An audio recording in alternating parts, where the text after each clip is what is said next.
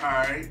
What's going on? It's your boy Big Marv sitting here with the nice, beautiful, talented Monalyse. But my first question for you is, what made you start rapping and like what age did you start rapping? What made me start rapping and what age? I was like 13, 14 and I was at the Boys and Girls Club and there was this girl who was there and she was rapping. And she was like, you want to hear my rap? And I was like, yeah. And then she rapped for me. And I was like, oh my God, I wish I could do that. Like, you know what I'm saying? Like, so then I started rapping too, like right after that. I'm like, that's so cool. That was the coolest thing I ever seen in my life. So I started rapping and then I started having my own raps. And you know, I was known as that girl with that one rap. So like all the kids at the Boys and Girls Club would be like, do that one rap. And then, you know, that's when it started. And I stopped after that and then I started again. Then I stopped and started. Alright. Do you remember the first rap? I don't remember that rap I did at the Boys and Girls Club, but I remember the first rap I did at a talent show.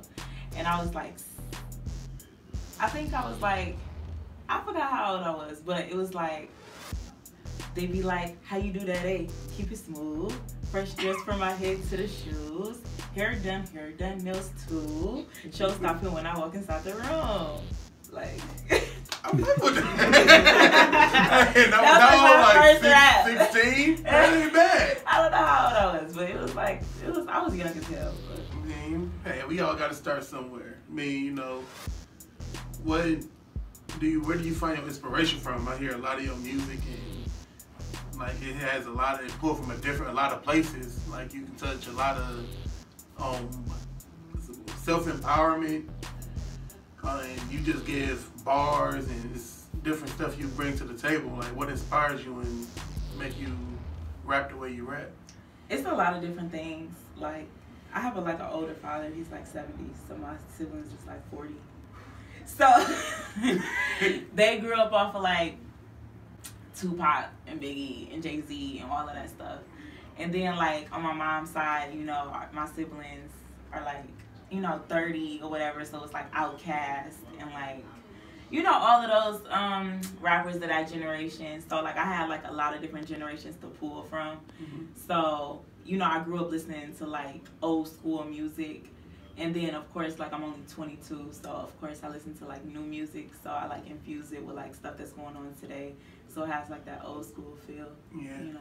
Do you have, like, a favorite rapper, female rapper, male rapper? It's, like, generic, but I like Biggie. You know, hey, like, generic, hey, a lot of people say Biggie trash now, so. I love Biggie. Like, Biggie is my favorite rapper only because, like, he has, like, all the stuff that, like, I like to listen to. Like, he has flow, and he's a storyteller. And, like, I'm a poet. Like, I really started doing poetry when I was, like, 11.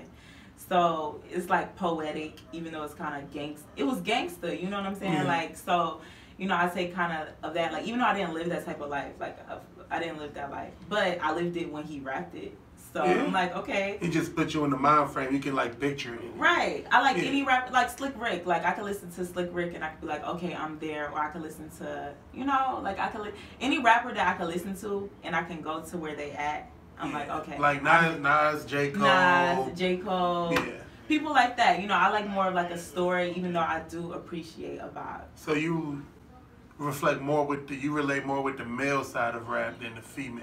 Female too, like Missy, I like her flow, because it's either flow or storytelling. Both would be like the best for me, but like I like flow, and Missy had like a crazy flow. And like, I like Lauryn Hill too. She's dope. I like her, like, I like her empowerment, you know. Mm-hmm. I like any female rapper who is a boss and not like weak. Like I don't like weak female rappers, no. Yeah. Like, you know, who are like super like, I don't know, I can't describe it. Like selling their soul, kind of, in a way. Yeah, in a way. Like, just super submissive, super, like, the world is yours, not mine. Like, yeah. You know, I don't like those type of rappers. I like female rappers who control their own vibe. I feel you on that. I mean, the females today, like, I like the Cardi B's and Nicki Minaj's and stuff, but I like the older, more, like, Lil' Kim rappers. The Lil' Kims, Foxy Browns. Those rappers really get me going because they was talking about sexuality and was kind of spitting bars to let you know I can hang with the dudes. Yeah, I like Lil Kim too. I do like Nicki Minaj though a lot. I forgot about Nicki Minaj. I really do appreciate Nicki Minaj because she was like one of the only female rappers of her time, like when she first came out, and she had like crazy ass flow. She had the voice. She wasn't much of a storyteller, but she had like a dope. She was a boss, and she had a dope ass vibe. So like I do mess with Nicki Minaj heavy. Being from Detroit, and we don't have a big hip hop musical scene. Is it hard? Is it twice as hard being from Detroit and being a female in the rap industry trying to bust through? See, a lot of people would think that like being a female would be like harder, or being like from Detroit would be harder. But I feel like it kind of makes it easier being a female because, like, of course, when I tell people I'm a rapper, they like doubt me off top because I'm a female. So yeah, they gonna doubt me. But I feel like being a female and being cold, it make you colder because they thought I was gonna be whack. Right. So, you know what I'm saying? They doubted me. So, like, when I'm cold, it's like they appreciate me double if I was a male. So, I think it makes it easier. It boosts you higher. Like, I feel like if I was a male, I wouldn't get as much support as if because I feel like everybody trying to do it. Yeah, everybody trying to do it. They'll be like, oh, you're just another cold rapper. But because I'm a female, I feel like people like are like, oh my god, like you are like a unicorn. Like you are like. Yeah. They act like I'm just. You know, like I'm so cold. Like. I mean, I thought you were because I heard the first time I was scrolling on Instagram one morning and I just stumbled across FWA, and I'm like, I never heard a female from Detroit rap like that. I got an attitude. I'm fucking with an attitude. I'm like whoa, like. Yeah, and the thing about that song is like I made that song so quick. I made that song in like 20 minutes. Like I really was mad. Like I had an attitude. Like I was fucking mad. And then to show the sexiness in that, because it was kind of powerful to you to be like, I'm gonna do what I want to do, and then to show the bars on the song like Minx and Cartiers. I think it was Cartiers and Minx. Cartiers and Minx. I was like, yeah, she ain't just a sexy gimmick rapper. She really spitting bars and going in, so I really respect that as well. Yeah, like I try to have a balance between like femininity and like like the aggressiveness. I try to be like aggressive in my femininity. I understand that. So I really stalked you for this interview. Like I went on Twitter's, Instagrams just to find little questions and to dive into your mind and not make the interview boring. So like one thing you said that I really wanted to hear your explanation behind was you said rapping is easy, being a rapper is hard. Oh, so you was talking about Twitter. Oh yeah, I was I really had to dive deep.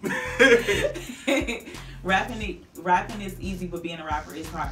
Rapping is easy as hell to me. Like, you give me a pen and you give me a paper and I will rap. Like, I can rap. Like, that's nothing. Like, I will rap for anybody. That's right. It's nothing. It's just what you do. But being a rapper is different. You have to rap, plus you have to be a personality, plus you have to take photos, plus you have to be, like, it's a lot of stuff. Plus you have to dress nice, plus you have to... It's so much stuff that goes being a rapper. You're not just a rapper. You're not just a model. You're not just a publicist. You're not just a personality. Like, you're everything. You are a whole everything. Like you're a walking business. Exactly. Like, being a rapper is hard. Like, but being a rapper, rapping is easy. Like, this, you know what I'm saying? Like, it's two different things, and people will be thinking that rapping is so easy. Of course it's easy, but being a rapper is not easy. That's not like that's not easy. Like you making it sound hard, and I bet it's even like getting a makeup team. Yeah, makeup. Get people just as dedicated as you are. The videographer, makeup. You know what I'm saying? Photographer. You know what I'm saying? Like promoter, DJ, interviewer, producer. You know what I'm saying? Like the engineer. Y'all gotta support your dream, and it's hella people you need. It's not just a one-man show or a one-woman show, even though it looks like that, because the only person that you see is me. Right. But you don't see everybody. Like right now, you know what I'm saying? Tierra on the makeup, Vince on the video. Lauren is my manager. You is my interviewer. Like it's hella people in here, but all you see is me and you. Right. But they don't know that it's like they hella people. Like they're shooting it, but these guys definitely helped play the role in the interview. Right. I was definitely like, I'm not about to slide in her DM and ask for an interview. Right. It's hella people. Like, it's not just two people here on this interview. Right. It's really like a whole team that makes it happen, and people never see that. They only see like the rapper. Yeah. So I mean, outside of rap, because I know you are a human other than just a rapping. Do you have any other hobbies? Like, what do you like to do other than rap, other than music? Other than music, what do I like to do other than music? I don't know, like what'd you say, Laura?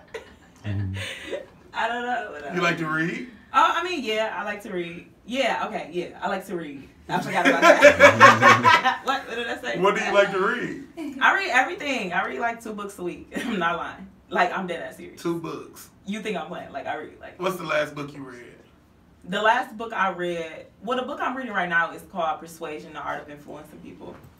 What is that about? I ain't never heard that. I was waiting on like a cartel. I did read the cards. I read all of them books because you saw my Twitter. I did. But no, I'm reading the Persuasion is basically about, you know what I'm saying, how to talk to people, how people act, body language, what certain things mean. It's reading people. It's basically getting in people's minds before, you know what I'm saying? Yeah. Like, you know, understanding where people coming from. It's like being empathetic. Like, you have to be empathetic for somebody to get what you're talking about. Like, if we in an argument right now, if I don't see your point of the argument, you're not going to see my side because we're just going to be arguing for each other's sides. But if I was like, no, I get you, but this is what I'm saying. Oh. You going to really hear me. But You see, know what I'm saying? I gotta show you my tactics. You gotta agree, then hit them with yours. That's what I just said. I mean, I get you. Yeah. But I But do I'm mine here. off the rip. But that's what I'm saying. That it's the same thing. That's the same thing. Like, that's the art of persuasion. It's getting somebody so they can get you. Trying to use it to get a record deal? I'm just reading that. Like, I read a lot of books. Like, I read The Art of Seduction, 48 Laws of Power, you know, The Magnetic Heart. You know, I just started getting into urban fiction. I read, you know, like, man, I got so many books. Like, I read so many books. Like I told you, I read like 2 books a week. Like, Yeah. like, I haven't. The last book I read was Charlemagne, and so that was probably. I got that. That was like probably a year. Last year, I'm not gonna say a year. I bought Charlemagne's book, I bought Gucci's book, and I bought Gabrielle Union's book. I read all of them. Like, and I buy these. Like, I don't rent books. Like, I buy them for a collection. Yeah, I buy these books. And I'm meeting up with an author, like, I think next week, and I'm like about to like start, you know, Right. with her. Are you right? Is it gonna be like a poem book, or is it gonna be like a life book? Like, are you trying to write a novel? Oh, But I journal though. I'm like on my 6th journal. I write every day. Like, I have like 6 books full of like my life. Like, it's crazy. You pulling them everywhere. Like, I have a lot of like literature. So like, what's do you have a next project, like another project coming out or something coming up? Yeah, I have a project coming up.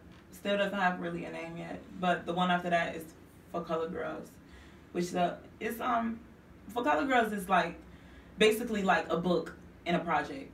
It's like 4 different girls with different personalities, and each one got their own poem and own songs. Yeah, I seen it. Is that on YouTube? Yeah, it's on YouTube. Yeah, no, it's like India and... Yeah, and all of those girls, and they have like, each of them have their own songs, and it's a whole project of like, you know, I'm just trying something new. I actually like that. That was dope. That was dope. I really enjoyed that. So we got 4 Color Girls on the way. You about to write a book. Anything else? You seem like you very talented. Like, what's the end game? Like, I don't know the end game, because every day I want to do something different. Like, I'm only 22, like, you know, so, you know, it's so much stuff to do. Like, it's like I got a long life. Like, I don't know. You might see me at 30 and I might be a rocket scientist. I don't know. Well, like, I'm glad I got you early before you got too big and you charging me $30,000 for interviews and stuff. I don't know what the future holds. I just go. Man, you got a very, very bright future. I can tell you that. Like, just, you want to put your hand in everything. I think that's super dope. But yes, I'm like kind of ended. Or you want to shout anything out? Plugs? Shout out to, you already gave the managers a shout out. Give them another one. Yeah, shout out to Lauren, Cozy Low. Shout out to Vince Glass, Matt. But people's companies out here. Shout out to y'all, you know, Loose Cannon. And I didn't even get you. Smooth. Hello, Smooth. And shout out to you for the interview. This is perfect. You know. Thank you. I'm a little nervous, so I hope it don't show. It's okay. That's genuine. Well, you know, follow me at Big Mar 50. Follow my guy Loose Cannon 1 and King.Smooth. They're very entertaining people. You won't regret it. And I guess the Monalyse. I forgot. At Monalyse. At the Monalyse. THEMONALYSE. And it's a wrap. I appreciate y'all being here and tuning in. Woo!